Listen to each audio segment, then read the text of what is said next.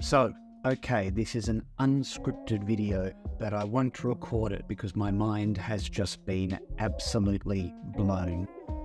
This morning, I discovered by complete accident an application called Quivr.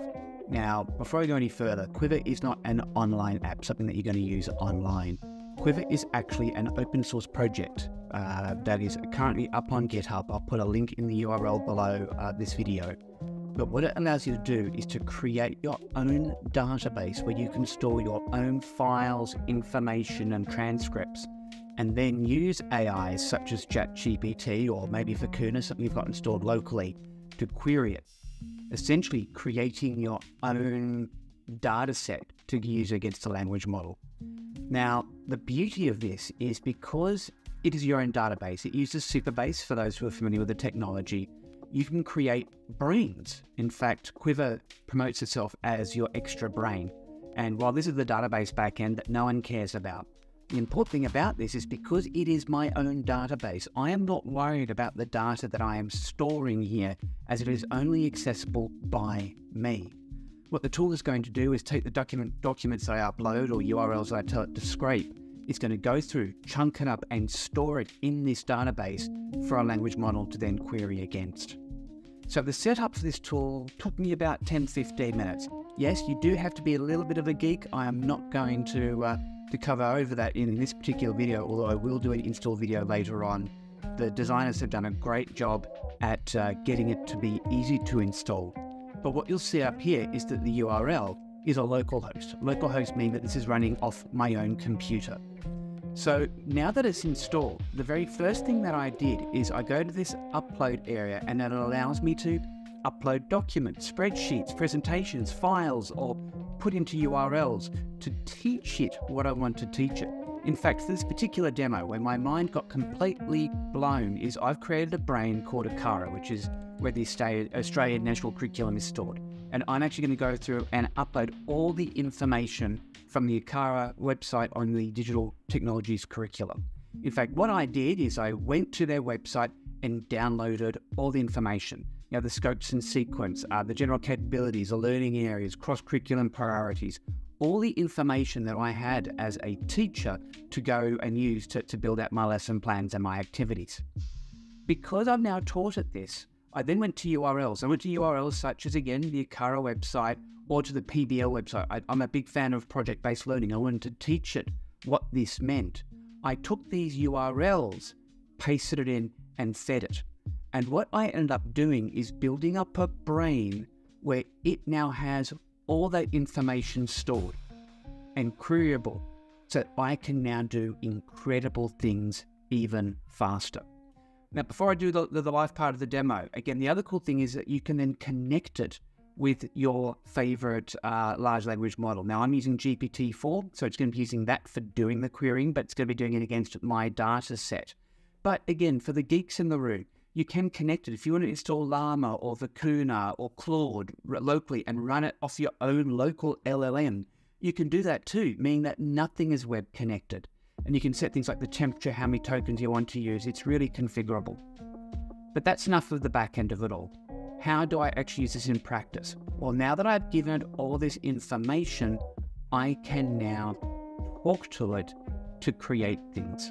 So here's what I just did before. I'll do a live demo in a second, but here's it. Create a PBL-oriented task that covers, I won't read out the number, I'll let you read that, for a Year 6 class, and differentiate it in 3 ways for students with different learning support needs, because I also went to the Australian Curriculum website and uploaded all the information into my database so it understands what Australia looks at when we look at learning support.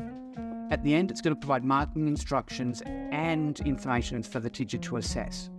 So what it's now done, knowing that it's able to look up all this information from my database, it's gone through and created a task, as well as differentiating strategies, in this case for students with learning with reading difficulties, or those who have attention deficit disorders, or those with ESL, a second language needs. It then has marking instructions.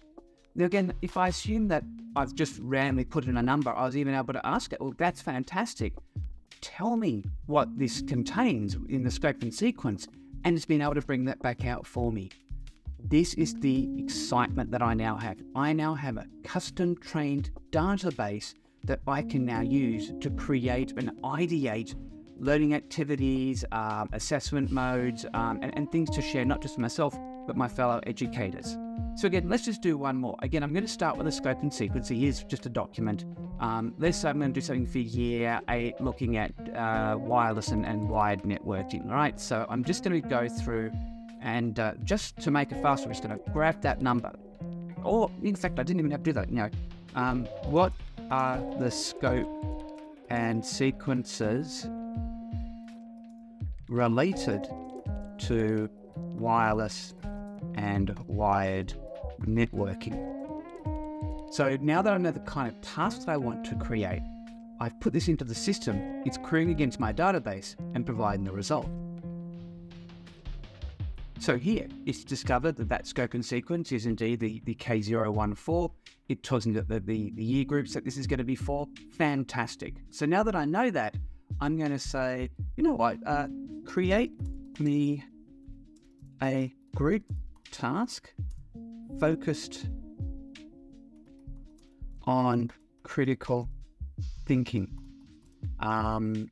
It should be for students in groups of 4 and allow for online and in classroom elements. And again, let's just say, provide a differentiation for students of different ability levels. So obviously I'm making this up on the spot. It's not quite making sense, but I want to show enough here for you to see what it's now able to do now that it has access to that information. Okay, so now we see our output. I can see that we've got a design your own city. We could put the students into groups of 4. We're going to divide into a research and design task. I actually quite like this. Each group at the end is going to be presenting to their class. We've got some differentiation strategies outlined here. And again, the goal of this task is to encourage critical thinking collaboration. Okay, I really like that. But let's just say, create a variant of this task that also includes some of the key cross-curriculum components. Because again, I have taught it what the cross-curriculum elements are. So now it's going to go through to create a variant of the task, and let's see how it now adapts with adding cross-curriculum elements.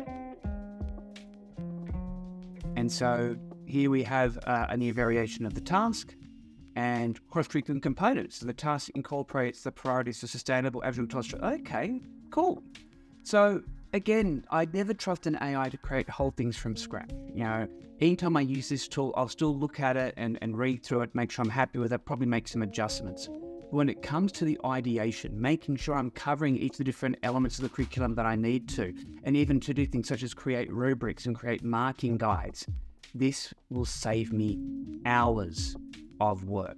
So as I said, this is just a quick unscripted video. I hope it's been useful for you. I hope your mind is blown by as much as I am. Because just remember, you can create as many different brains as you want. I've created a brain for looking at AI policy. I'm going to be creating a brain for what I do for work. I'm going to create a brain for how I can better myself as an educator and fill it with all the information that I find on LinkedIn and online to create my own custom brain that I can now leverage at any point in time.